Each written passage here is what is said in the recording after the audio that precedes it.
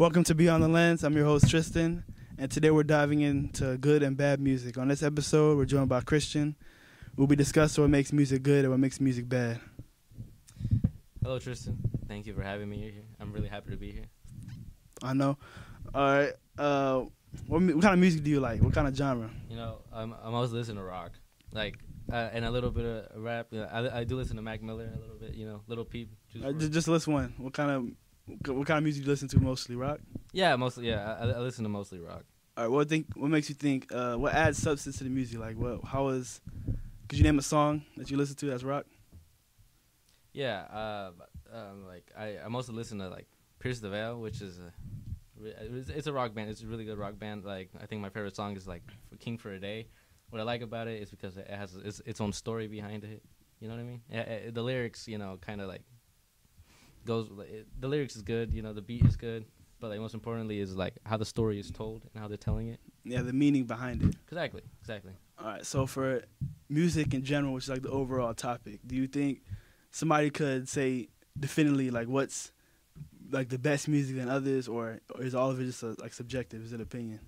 I think it's mostly opinion. I feel like a lot of people find out different types of songs great, but some others might not find them great. Like you listen to rap, right? Yeah. Okay, well, who do you listen to? I listen to Kendrick. His album called How to Pimp a Butterfly. He has the songs in that. I think one of it is called King Kunta, and then it describes where he's from and stuff, and it has a nice beat to it, and it has a hook, and I just like all of it.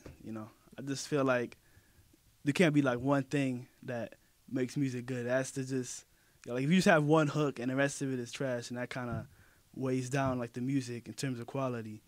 So I think a lot of it goes hand in hand, and that's what makes it overall objectively good. Now let's talk about albums that I think are trash. You ever heard of the Caretaker? The yeah. I've heard of the K. Yeah.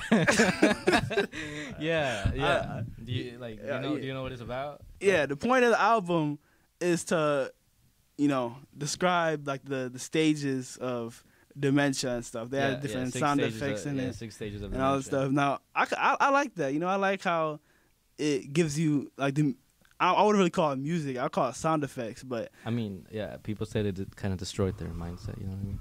What do you mean? Okay, I was curious about it, and I would see people talking about how it kind of messed with them.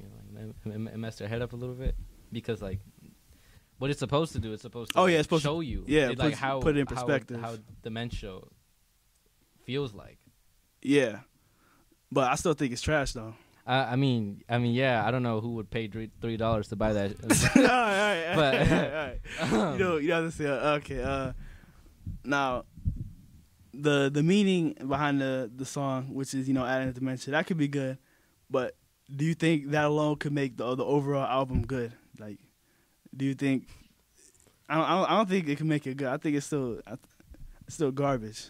Personally, to each their own. So everybody likes their own type of music, and I'm not gonna judge them.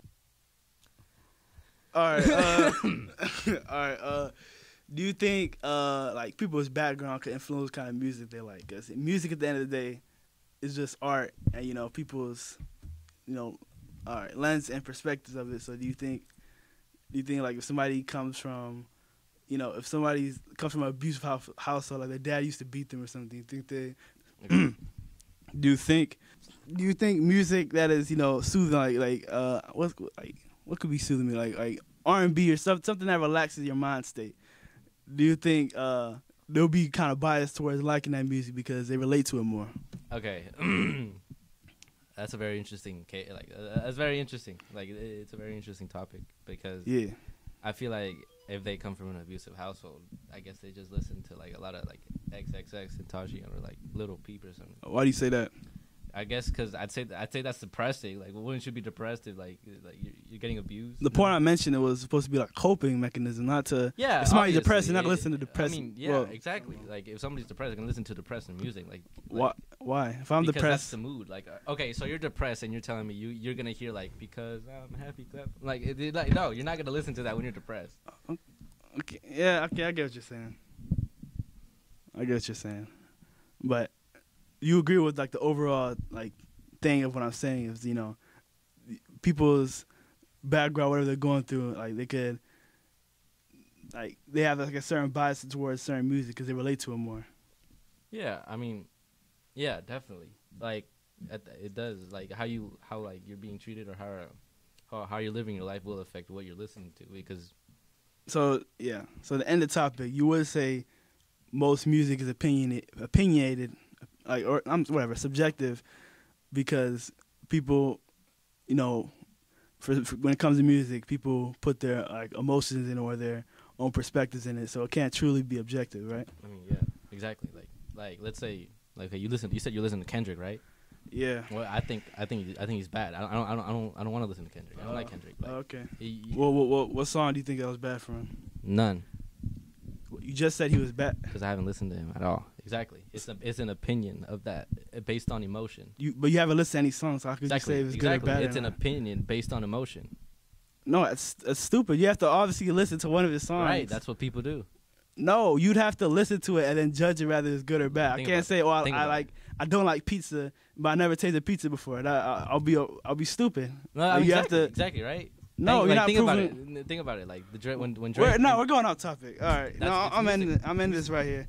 This is all the time we have for today. Episode Beyond the Lens. A big thank you to our guest Christian for sharing their insights on music. We hope you found this discussion as interesting and informative as we did. Don't forget to subscribe, rate, and leave a review if you enjoyed this episode. We'll see you next time on Beyond the Lens.